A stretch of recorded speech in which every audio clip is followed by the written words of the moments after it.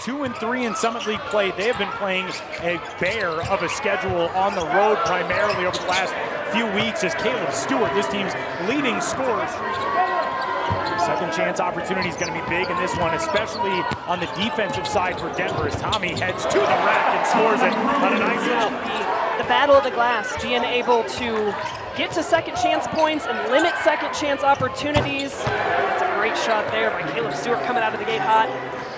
St. Thomas with an illness, a 74-73 overtime win for South Dakota at home, which was the first as Isaiah Adewanker will try to answer, and he does so. And Denver right back even 5-5. Probably feels as though it should be 4-1. Had that overtime loss to Oral Roberts here at home as Tynamo will uncork a 3, and he buries it from the top of the key. And DU's lead grows to 4 for the first time tonight. June left side. Up top is able to find Hill, who deals it off to Caleb Stewart, and then a great give down low to June. And then that 3 rimming in and out will give Denver an opportunity to build on this 2-point lead. 10-8 lob down low. There's Carr on that pick and roll look that Denver has really grown. This is New Mexico, the transfer from Grand Canyon University, who has been a block machine for DU this year. That 3 from straight up top, and Max Burchill, the walk-on, who has forced his way into this lineup at 12-11. You got to know where Burchill is at all times, well over 40%. He can get hot at moments. His car right back to him. I mean, just keep feeding him. Being really a very integral part of this roster. The Sioux Falls product, who swings it into the corner and hooks up there with Kramer. Stephen Kramer's floater is good from the paint. In Florida to play basketball. The very first place he came in the United States was DIA. He landed at DIA, said it took him 2 hours. To 11 wins last year, 15 wins this year. I mean, well on their way. Beat the preseason favorite in the Summit League just a few games ago. You've got the nation's leading scorers. You know how this is filled up. This is one of the best crowds I've seen here. 15 wins last year, the most of this program since 2017-2018. If the Pioneers win tonight, right turnaround jumper there from the block. Well, it's fun to see the community start to kind of take note of that. I think it's warranted. I've watched this team so much so far this season. There's a guy right there. I'm telling you, I could watch him for 40 minutes. I have always loved about this DU community is that you've got universities that obviously have fans from all over the place and across the country and big alumni bases and all that. 4 turnovers, took out 3 turnovers on the South Dakota side. Now a wide open 3-ball look, and Javon Hill cashes in. South Dakota now. They've had some games where half of their shots have come from the 3-point line. So, you know, that's a scouting report area. That's a great take there by Lopez San Vicente. He's down low to Lahat June, going to work against that trap down low, and now swung to the near side wing from our broadcast position, and another 3 good for Javon Hill. And for South Dakota to start this game. Well, South Dakota's doing a great job of playing from the inside out. Getting a post touch. You got a guy like June who can handle that pressure. Good response there from Tommy Bruner. Boston Holt trailing the play. Now he gets back into it as TB will charge into the paint. Plants the foot. Turnaround floater is good. Tommy Bruner has 7, but 5 of 8 on the other side for South Dakota. Denver with a 2-point lead. June gets by Tynamo and lays it in. Caught him off guard, caught Tynamo off guard, and was able to attack off the dribble, showing his versatility a little bit. Now Toko to answer. Got it! Rebounding numbers. This feels like a toughness game, in my opinion. The team that's going to win those categories have the advantage. Bruner down low, off the window, and good. Unbelievable. Nation's leading scorer, only had 15 in that win at North Dakota State, followed it up with 32 last time out, but another open 3 look and another one that's good penetration looks as Tommy going to help on the far side against June, and now up top Stewart open and good. Unbelievable. 7 for 10 now. They felt like coming into this game, head coach Eric Peterson, you know, our offense could get going a little bit here against Denver. It's a response from the Pioneers. And that is true. Head coach Jeff Wilburn would say the same sentiment, that they're very much needing to improve in a lot of the defensive areas they have throughout the course of the season, but right now struggling to slow down. He's able to stay elevated long enough to get it off to Tynamo. Now Toko trapped down low. He'll turn and go to work against June. Fade away is good. Such great touch, Toko Tynamo. Holt throwing it down low for June, and too easy there.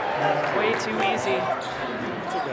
Gut punch of a loss to in-state rival South Dakota State on Saturday, but Eric Peterson felt largely like that game is a nice putback there. Toko Tynamo in the right spot. And for Denver, you kind of catch a break there with those effectively second chance points not falling as Bruner left side layup is good. Tommy spilling to the baseline and now being better defensively. Austin Holt finds an open look from Caleb Stewart and another three falls for South Dakota, which will finish the first half 8 for 13 from three-point range. You got to continue to trust your scouting report, trust the percentages. South Dakota shoots 35%. Good, strong, aggressive drive there by Boston Holt. 58 for 365, so it's crucial for this Denver team to get to the line because the Pioneers have been getting about 20 points per game at the free throw line. There's some nice touch there from Lahat Chun, who's got 9s. Built some very big early season momentum, but you get 2 crucial home games. Nice take there by Tommy Bruner and some good touch off the window. Now by a South Dakota team that is hungry. I mean, this team looks hungry, and I love their energy and effort. Tommy Bruner, a great job to get Javon Hill on skates, and then Isaiah's first 3 from the floor here in the second half after shooting 50% in the first half of this game. The turnaround jumper there is good from Javon Hill, who's got 13. Check that, that bucket actually coming from Holt as Denver looking to respond. Down low, time low, nice hook shot up off the glass is good. Able to get stops. It was a night for offense at Hamilton Gymnasium. The turnaround hook shot good from 2. I mean, that to throw 7 feet, you gotta bring it down for normal sized people. Into the corner, 3 ball on the way, that one is good. And there is the 2021-22 Summit League Freshman of the Year in the All-Summer. Here's Bruns. Stewart again looking to the wing and now into the paint for Burchill. Wide open Stewart's 3 is good once more. Bruner once more, 5 on the shot clock. TV head fakes a man into the air. Tommy takes it into the paint, no good. The putback won't fall, and a rebound for South Dakota, then stripped away by Bruner. Tommy to the right. It's the biggest talking point, but look at him in there with 3-4 guys. Just being aggressive, just staying with it. Toward the middle stretches of this second half. Pioneers playing in front of their biggest crowd of the year by far. Bruner into the lane, Tommy and finishing over the much bigger Mayun Boom is lifting. A little bit of frustration there. South Dakota at times. See if Denver can do a good job of just, kind of capitalizing as Brenchley. I mean, how good is Jackson Brenchley? Such a vital piece to this team. And make no mistake, that was a really difficult shot to hit with where he was positioned as the floater is good there from Paul Bruns, former Summit League Freshman of the Year. During his inaugural campaign at North Dakota, and hitting and finishing, there is Stephen Kramer in the lane for 2. Put that on the highlight reel. I've got to see that one again. 68-65, and is that something that can get Denver going? Well, won't be on this defensive possession. Another make. 70-65, I mean, for all the struggles that we talked about. TV break back cut and a nice feed from DeAndre Craig for Denver's 10th assist of the night. Since their 41-40 lead at halftime. Here's Caleb Stewart, hard charge up the left side and a beautiful take for 2.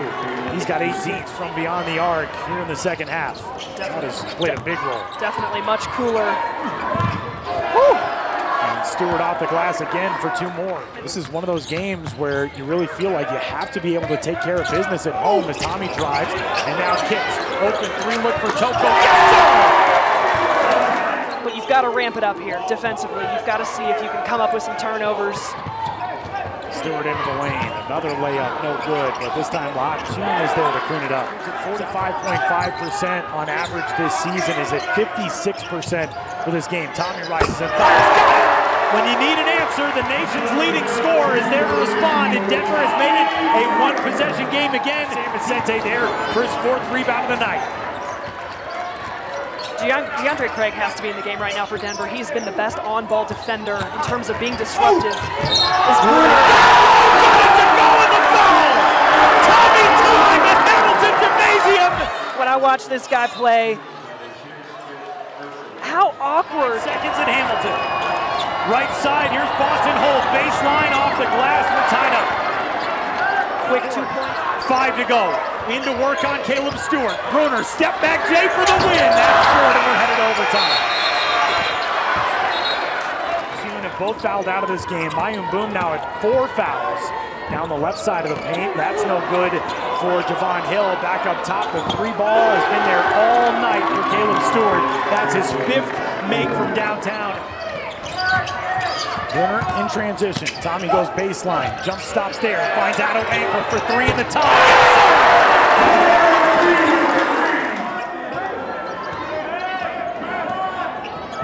3 on the way from Stewart. Got it again.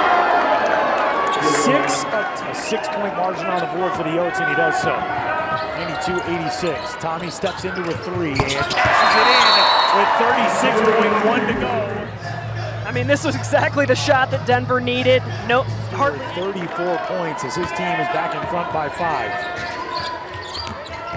Brunner for 3 again. And it is a 2-point game. Does Denver have a step? It comes down to the defensive end of the floor in the complete 45 minutes of this game. 4-point game. Tommy in the air for 3. Got it! And the foul goal! And Tommy Brunner is headed to the stripe to try to tie it up! And Tommy Brunner flung his leg out to draw the foul call. But Brunner is headed fouled for a 4-point play. And just like that, in the blink of an eye, we're in double overtime. Caleb Stewart has been the answer to Tommy Brunner all night long, and he knocks down his first shot of the second overtime period. Pioneers fans pleading with this team to get some stops. Stewart for 3 in the tie, and he got it. It's just 39 points for Caleb Stewart, a career high. Tommy lobs it down low. In front again. South Dakota's tired defensively. This has been one of the most unbelievable basketball games I have seen in my professional career. Tommy's got another one. He's got 49. Some unbelievable performances. Back out to the wing. Holt finds Stewart again. Going to work against DeAndre Craig, who's got to be careful. He's got 4 fouls. Stewart, step back 3. 8 made threes. Here's Caleb Stewart, who is just unconscious right now. For Caleb Stewart, 49 points for Tommy Brunner. Final minute. Tommy down low. Open 3. Tyson guard. Again. Snaps up on DeAndre Craig. Going to work down the left side. Spinning. Good contest by Carr, but it's unbelievable. Unbelievable. It's just holy cow. South Dakota takes it out. Right now, Denver's just got to hope to come up with a steal. Tommy Brunner. Tommy does it. Tommy gets it to Tyson Garf. Looking across the floor. Save for the win.